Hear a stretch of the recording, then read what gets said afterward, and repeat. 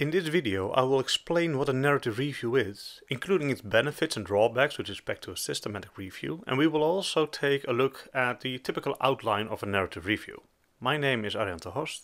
Welcome to this video on a narrative literature review as part of the video series in literature reviews. First of all, let's look at the aims of a narrative review. First and foremost, it is about identifying and summarizing what has been previously found in literature. That is, because of the huge amount and rapid rate of publications, we have an abundance of evidence. Summarizing it is very important for the scientific community to get an overview of the state-of-the-art developments in that field. As a result, new study areas will be identified, which is very good for the development in this field of research. The main benefits of a narrative review are summarized here. First one is that you don't need to aim at one research question. You can actually aim at multiple research questions, and they might even be a bit more loosely defined than for a systematic review, which gives you some room to play. A narrative review might even be an opinion of an expert in the field. The selection criteria are not necessarily even always clearly reported. It's not necessary. This provides the author with flexibility regarding which articles to include and which to exclude, although be aware here that this involves a major risk of selection biases. The narrative review and the process to get there is, so to say, much less strictly defined than for a systematic review. This also results in the narrative review being relatively easy to write. Well, besides these benefits, of course, there are also drawbacks. And these drawbacks can be mainly seen with respect to a systematic review.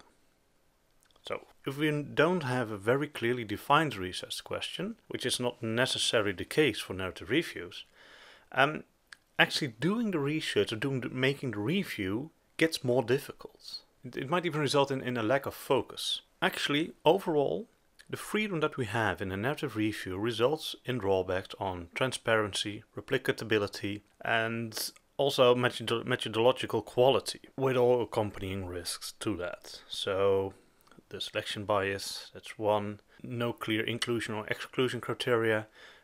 So this makes interpreting the results quite harder for the researcher, but also for the reader. This also means that studying a narrative review for you as a reader might be difficult regarding to drawing conclusions and putting the narrative review in context with other reviews. Typically, the outline of a narrative review, it's not defined actually. But what you see here is a typical outline of a narrative review.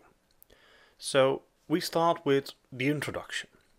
It includes relevance, rationale, it provides a structured overview of the context, and of course the scope of the review. The second part is kind of the methodology section. It is about the literature search, the strategy in an exclusion criteria, list of research included in the research. All of these are not mandatory, but it's highly recommended to include them. Within the central body of the narrative review, we are actually looking at the summarizing and synthesizing upon all the included research articles. And in the end, in the conclusion, all findings are summarized in a to-the-point manner in a short piece of text.